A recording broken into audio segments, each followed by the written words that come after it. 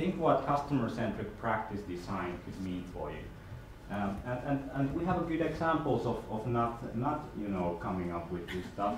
Henry Ford, what he wanted really to do is to give you a car, any car, as long as it's black. But if you ask people what they wanted, they really amplify the existing paradigm. And what we see actually is in the mobile phone is this kind of incremental development, a little bit better mousetrap, rather than being really disruptive, really rethinking the whole practices of what we are doing. So you might be now wondering what is this guy rambling about, really? Because we are here talking about social media and mobile. This has everything to do with social media in the mobile. Because I'm asked to sort of talk about the next wave in the program. So let's look at the next wave. So what could it, for example, be? If we think of our senses, we have hearing, we have vision, we have touch, we have all these cool senses. The sixth sense, the women have, women don't have, is now available for men also, from MIT. And like men, we need all kinds of gadgets to sort of come over our limitations.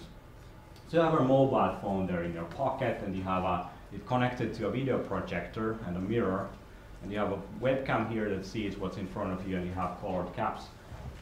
How many of you have seen this thing before? Okay, it's good. So I show you a little video of what Patty Maas and Pranav Mistry have done at the MIT Media Lab. So here's a guy. Okay, he's not doing anything. Okay, so he's in a library and he picks up a book. And it immediately recognizes which book it is and shows you from Amazon it's 4 stars. Okay, it opens up the inside cover page and it gives you out some comments on what people are actually saying about the book in Amazon. You browse through a little bit, you see something interesting. There's a contextual indicator there. You can click on it and it starts to download some narration from Wikipedia, for example, right into your earphones. Okay, reading the newspaper, and the news is always up to date, of course. And when you go to a conference like this, where you meet people, you might be wondering, what is this guy all about? And that's the easy way of doing it. Okay, so it's obvious that this kind of technology, well, it's cheap and it's available. It can be built for $300. It will be available soon, but probably not with a video projector. You go to a conference and you meet someone like this, and you shoot right into their eye. So probably it's going to be the next generation of mobile technologies that are like glasses or something like this. But this really points to an incredible exponential speed at how things really develop. If you look at the different medias, 500 years from print, that really revolutionized things and set the industrial revolution in the motion. Now we have mobile has existed for over 10 years. And Tomi T. Ahonen talks in his book Digital Korea about the different things that this mobile actually does that the previous ones don't. Like the mobile phone is the first personal mass media in a way. The mobile is a permanently carried media. It's always with you. It's something you wake up and you look at, and it's the last thing you look at when you go to sleep. It's the only mass media with a built-in payment system. So it's going to be really easy with, let's say, Nokia Money to do payments, micropayments instantaneously. Mobile is the only media available at the point of creative inspiration. So what it means is that when you have your mobile with you and you see an interesting situation, a president is killed in a crowd, you can start filming right away. If that technology was available when John F. Kennedy was murdered, we would have much more citizen media recordings available. So that means that traditional media is transforming to more like something that remixes things that people do, because they kind of even step on an airplane when things start to happen. it's pretty accurate for audience measurement. So you really see how people are doing and clicking and things like this.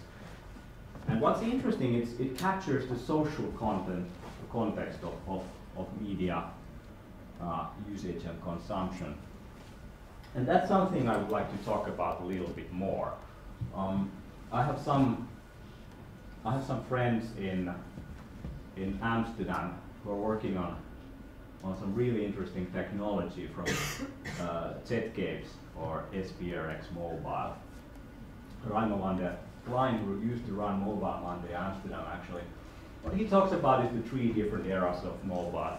The first era was really about communication, about calling and different things like doing with that. But the interesting stuff happened with the dot-com boom when we started looking at the mobile with WAP and different kind of technologies. So how to bring some interesting content based on people's interests in there.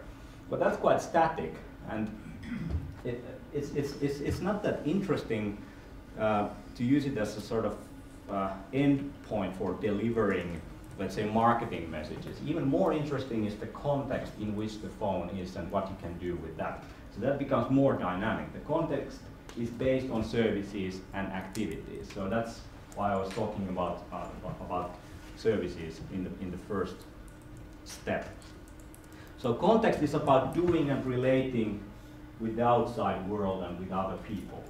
And let's take a look at some of the stuff that these guys are working on right now. Come on, Raimo, show us.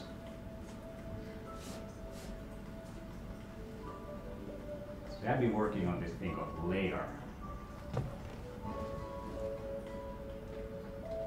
Okay, the ordinary reality with five senses.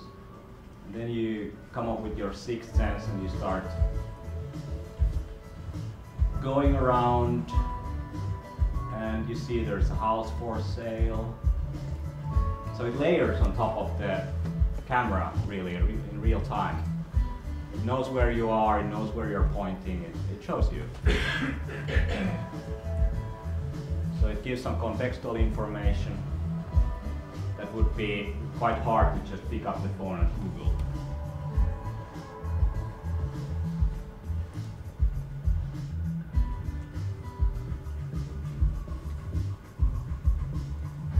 So let's see some more additional information of this thing. Of course there could be like comments and ratings and all these things already available for restaurants, for example.